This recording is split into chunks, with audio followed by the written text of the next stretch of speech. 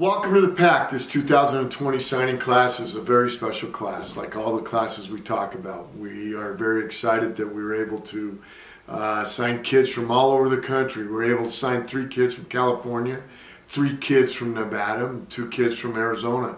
And we signed 28 kids from here in the state of Colorado. And as we know, we try to attract people that want to go and be held to a standard. And that standard is that you got to go to class and go earn your degree. Because if you don't do those things, I can't be able to trust you. And we were able to find the student athletes that want to be able to get that done. I think one of our goals and our needs for this season is that we had to go find some length. We found some guys that could run. We found some guys that made us a little instantly bigger and stronger.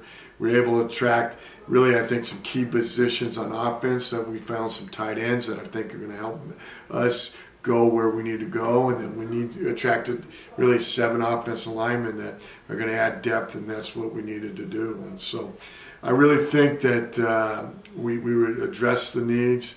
We're excited about this. And these kids were able to go find a match that we talked about. Let's go be relentless. Let's go win the day and go Pack.